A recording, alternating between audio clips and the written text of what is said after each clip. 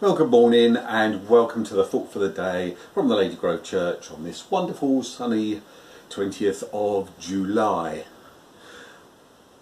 Oh, I wonder how you're feeling today. I suppose this weather does sort of help things, but I must admit I look at some of what's going on in the news and it does get a bit frustrating.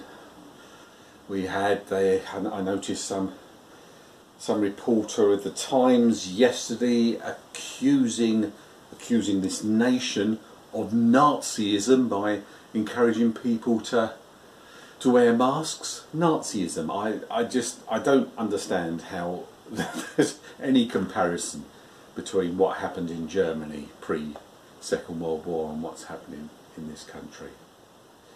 On the news there was there's all the rubbish on the beaches, and Michael's girlfriend, who stayed with us this weekend, said she just doesn't understand it. Well, it's never been this bad. And yeah, I guess she's right. It's almost as though now lockdown has finished, we've been saving all our rubbish and have brought it all out in one go and dumped it on the beaches.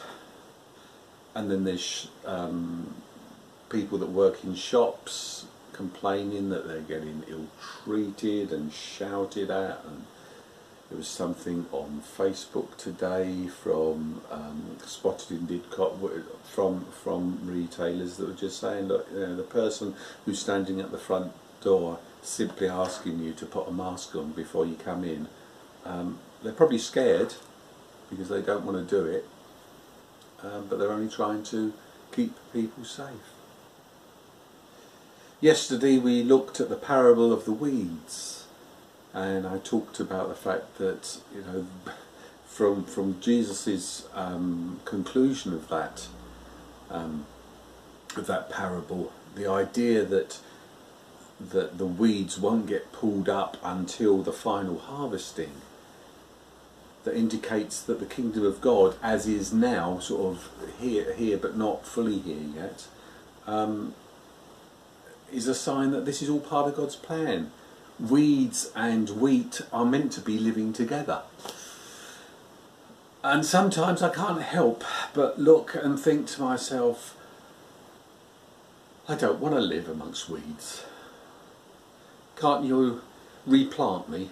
Can't you pull me out? If you're not going to pull the weeds out, can't you just pull me out and stick me in a little pot my own? I'd be much happier like that.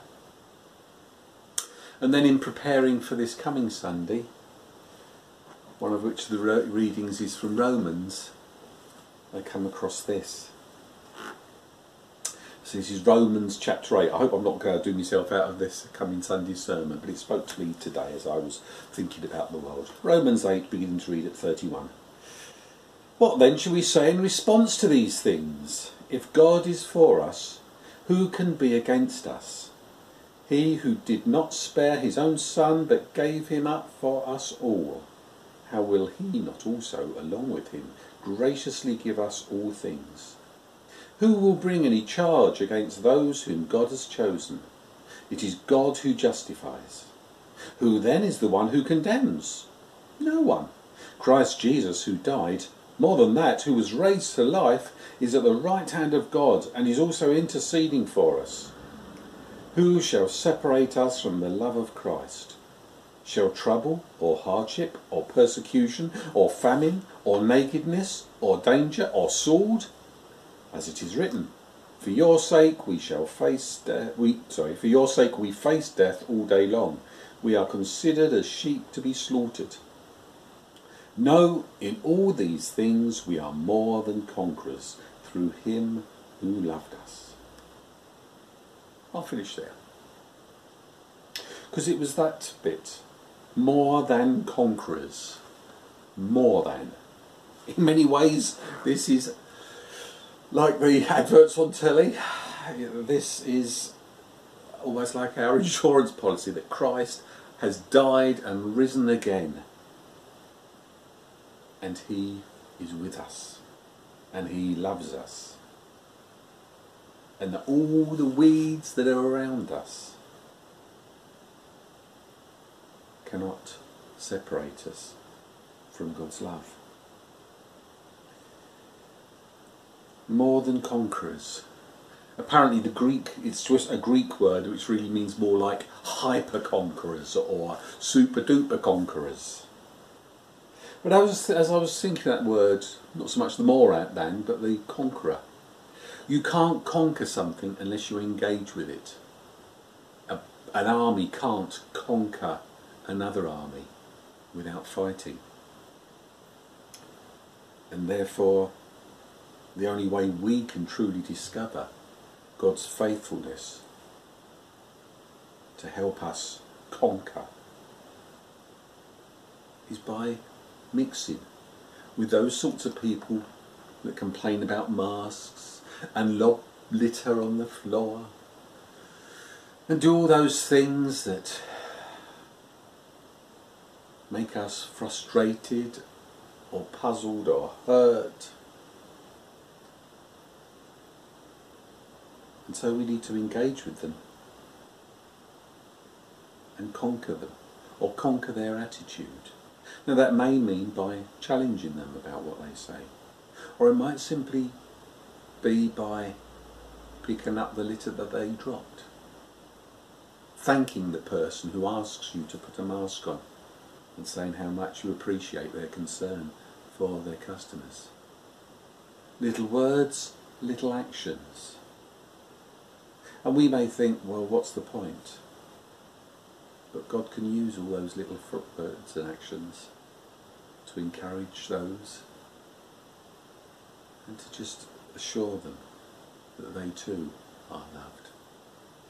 So whatever we've got going today,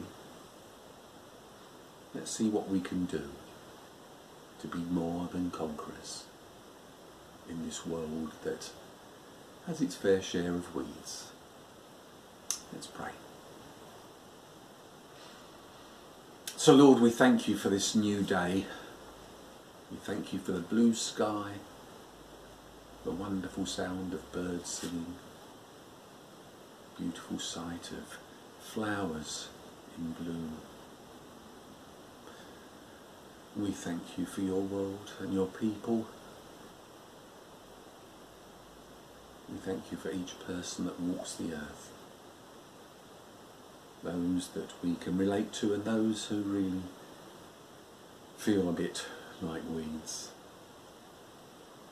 and choke us with their attitudes and with their behaviour and with their words.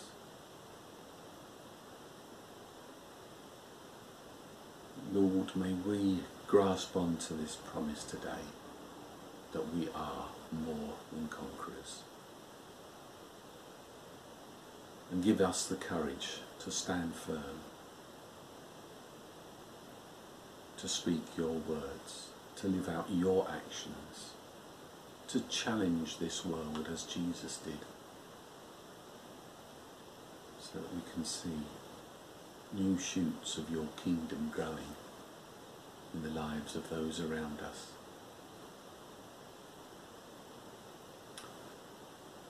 Lord, we lift up this world to you.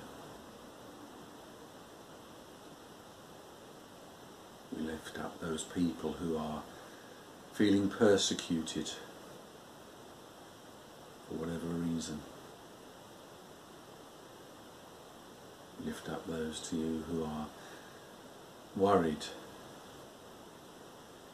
because of illness, or lack of employment, lack of wealth, lack of home, lack of food, lack of water, lack of so many different things, lack of love. We pray that you would meet them in their scarcity and bring them comfort. We pray for those who are battling the virus. We thank you for the encouraging news today about different vaccines. We pray that the hopes that are gradually coming to the front will be met with success. We pray for all those scientists and other researchers involved, and the health workers still supporting and caring for those who are not well.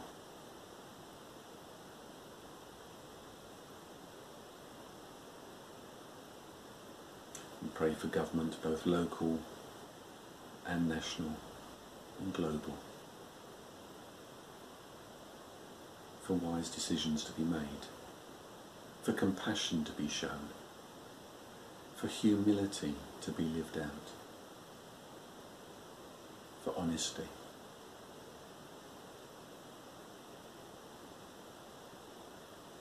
And we just pray for our neighbours, wherever we're living. We pray that you would bless them this day,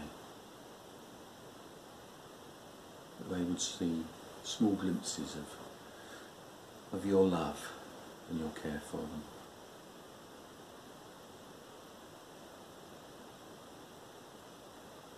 We pray for your church. We pray for care as we navigate the guidelines that are out there for places of worship, working out ways of how we can be open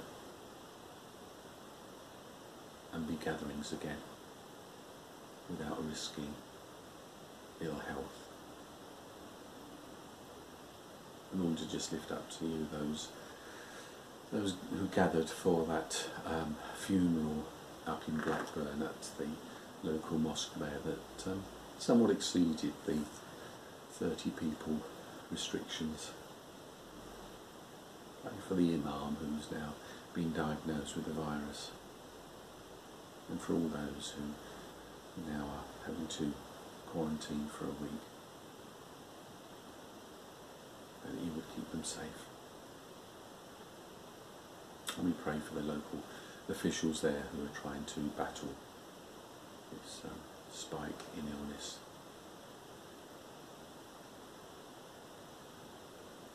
And Lord, we pray for our families and friends and for ourselves. We thank you for that love that Paul describes, one that will never be taken away from us, whatever we go through.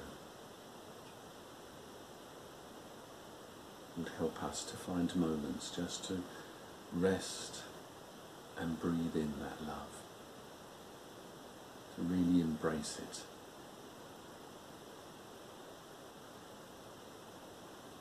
to enjoy what it feels to be loved in such measure as you pour into us. And Lord, may that love overflow in all our dealings today. And so let's close with the Lord's Prayer as we say together. Our Father in heaven, hallowed be your name. Your kingdom come.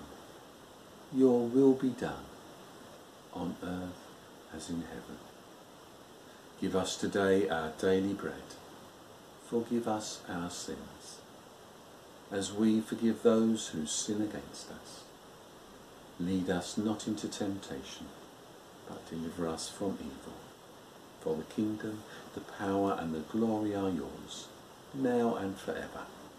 Amen. So I'll see you again tomorrow. Enjoy walking with God today. Take care. Stay strong. God bless.